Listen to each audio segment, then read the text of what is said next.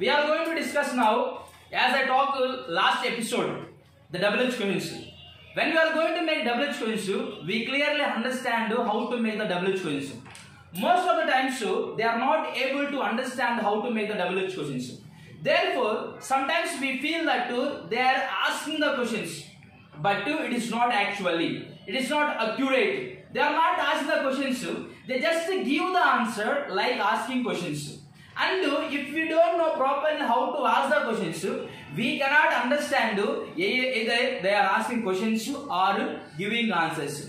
And we should understand, we should know clearly about that too. Either they are asking questions or giving answers.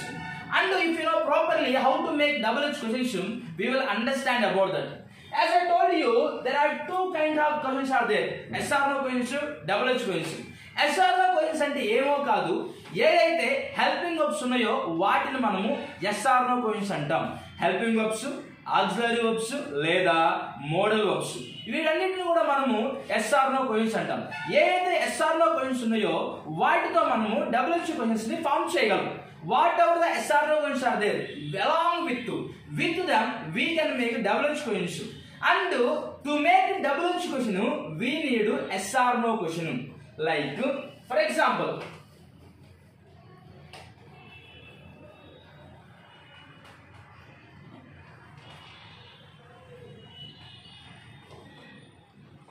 Ramu is going to Guntur. Ramu is going to Guntur. And if you see clearly, now the part Guntur is underlined. And whatever the part is underlined, the underlined part we need to get as a answer. To get underlined part as a answer, we have to make. We are going to make double edge questions. We need to understand very clearly about that. Let us look at here.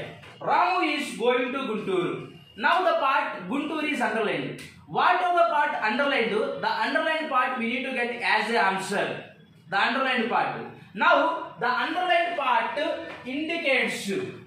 How it indicates? What it indicates? We need to see what is this. The Guntur is actually, it is a place. It is a place. And when it is a place, we need to understand, we need to know what kind of question we need to ask to that. As I told you clearly, when it is a place, we have to use where. Where indicates place. And now see, where. Now it is a Guntur. Now Guntur you have to get as an answer. Therefore we use the double edge question is where. Where, immediately to that too, in the above sentence if you observe very clearly, there is helping verb. The helping verb is. What is the helping verb? The helping verb is. Now is, we need to get after that double edge question. Then to get answer. Where is Ramu going? Where is Ramu going? Now the answer is to Guntur.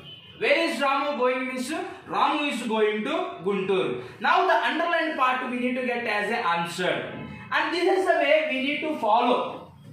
Mostly yes or no questions will be there. In the above the sentence yes or no questions will be there. Whatever the yes or no questions, that yes or no questions we have to use in the double edge form. If we use that yes or no question in the double edge form, it will be very easy to you to make the questions. Simply if I say, it could be the clue to you to make double edge questions. And double edge question will be there, immediately whatever yes or no question is there. నేను చెప్పాను మీకు ముందే yes or no question అంటే ఏదో కాదు, auxiliary verbs, helping verbs లేదా modal verbs. Helping verbs ని లేదా యాక్సిలరీ వర్బ్స్ రెండు ఒకటే, ఒక్కొక్కరు ఒకలా పిలుస్తారు. there is no problem at all with that. And modal verbs, this one too we have to make it, and we need to know that we need to know all the things, then we can make this. We are going to the underline is Ramu. If we underline Ramu, the underline part we need to get as an answer. We are going to underline. Before we underline to Guntur. The to Guntur indicates place. When it is a place, the place where we take double edge question is where. Now I am going to underline, or I underline the part is Ramu. Now the Ramu indicates Ramu is a person. When Ramu is a person, we have to use for Ramu. What type of question do we use? Do you know? We use who. Ramu indicates person. When it is a person, we use who as a double H question. Now, who is going to Guntur? Who is going to Guntur? Now, who is going to Guntur? So, this is the way how to make the double H questions. With the help of the helping verbs, we can make easily. That is the way we can know. We should know how to make questions, double H questions. In case one more question, let me tell you. One more sentence. Otherwise, Ramu had completed the work. Ramu has completed the work. Now I am going to underline the work. If I underline the underlined part to get as an answer, I need to make the question. The work indicates action or things or the result.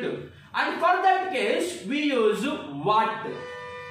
Then now the question comes, what? What is the helping verb in the sentence? If you find very clearly, had is the helping verb. Had is the helping verb. Now we make had. What had Ramu completed? This is what how to make the helping verb. We are going to make the questions. In the sentence, when they give helping verb, we can make the question very easily. In case in the sentence helping verb is not given, what are the things are we going to do? In the sentence, if the helping verb is not given, we need to follow do, did, does. These are three things that we have to follow. Do, did, does. These are also helping verb questions only. And we need to follow this one. Do, did, does.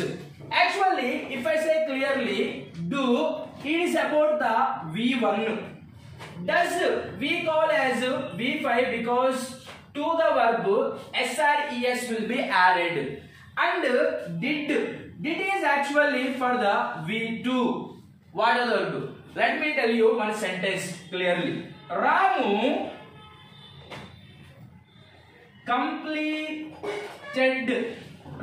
completed the work. This is a sentence that we need to follow. Now the work is underlined.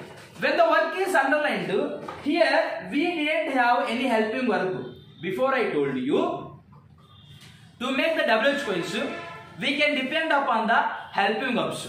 But what happened here? Here there is no helping verb. In such kind of times, we need to take do, did, does. Anyone we can take. When it comes to do, it is V1. When it comes to does, it is V5. SRES will be added to the main verb. And now did it is about the V2. Now let us see. Ramu completed the work. Completed is V2. Completed is V2. Now what shall we take? Do, does, did. We will take did. So therefore, the work is the thing or the result. What did Ramu complete? What did Ramu complete? What did Ramu complete? So this is the way we need to make. And when the easy am are not given, we have to go like this. We have to use do, did. We have to use to make this double H questions. Let me go with one more example. Ramu eats lunch. Ramu eats lunch. And now lunch is underlined. And when the part lunch is underlined, we have to know, we should know how to make the, how to frame the questions. Lunch. What eats? It is the main verb. It is the main verb. To eat, yes is added. As I told you, yes or es is added to the main verb. That time we take does. When s or es is added, we take does. Now see, what does Ramu eat. What does Ramu eat? So this is the way we have to know, we should know how to make the questions. And one more example, let me tell you very clearly. We eat lunch. We eat lunch. Now lunch is underlined. We eat, we subject. Eat is V1. And now when it is V1, see, do, did, does. V1 for do. So let us take, what do we eat? So this is all the way we should know how to frame the WH questions. Either helping verbs are given or not given. If the helping verbs are given, we have to take them help of the helping verbs. If the helping verbs are not given, we can take the help of do, did, does. Then it will help you a lot to improve how to frame the questions. It is really very important in the 10th class how to improve the questions, how to frame the questions. Because if you are not going to make in a proper way, you are going to lose 5 marks. The 5 marks in your hand if you know how to make WH questions. If you don't know how to make WH questions, you are going to lose the 5 marks in the WH questions.